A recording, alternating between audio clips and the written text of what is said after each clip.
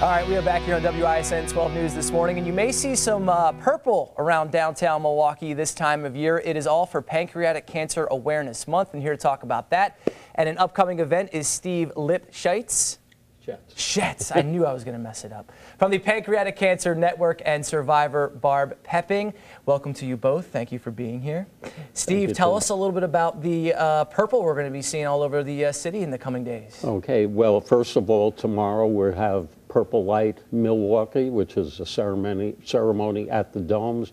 We're honoring all of those with pancreatic cancer currently, and we're also remembering those who have passed from the disease. We have over 200 people registered for that event.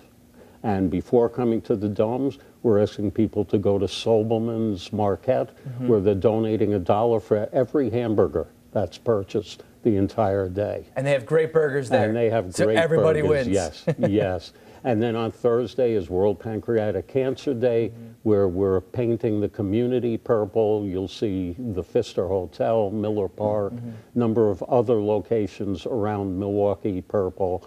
And we're encouraging everyone on TV to wear purple in support of the cause. I'll be there. I'll be doing it. Great. And yeah, Good Morning America is going to do it again this year. We hope so. Lots of purple this week. And finally, Purple Door Ice Cream is running a special. If you buy a blueberry quark sundae, they will donate $1 to the Pancreatic Cancer Action Network. Don't gotta tell me twice. Hamburgers and ice cream, Absolutely. And we can help out. That's great.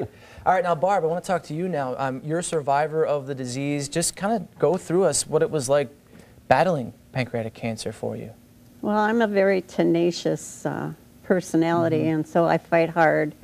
And I fought hard, and I've had a tremendous amount of support from family and friends and my cancer care team at Froedtert and the Medical College of Wisconsin. They've all been phenomenal, and the clinical trials and the research that are done are part of the reason that I'm here. Right. And the PanCan Network organization just offers so much support for everyone else. So I'm a 4-year survivor. Wow. I had a sister and 2 first cousins who passed from pancreatic cancer, and my stepmother also. Oh. So the ramifications of the disease are very close to my heart, and my goal in life is to see a cure for this. So the purple, the color purple, seeing that all over town, very meaningful for you. It just makes me smile. All right. Barb. And I tell everyone, wear purple. We will. Everyone out there, make sure you're wearing that purple Yes. this week. Thank you for sharing your story. Steve and Barb, thank you for coming in this morning. Oh, my pleasure. Thank you, Tim. All right. All right, for more information about the Purple Light Ceremony and the Pancreatic Cancer Network, all you have to do is head to WISN.com/weekend.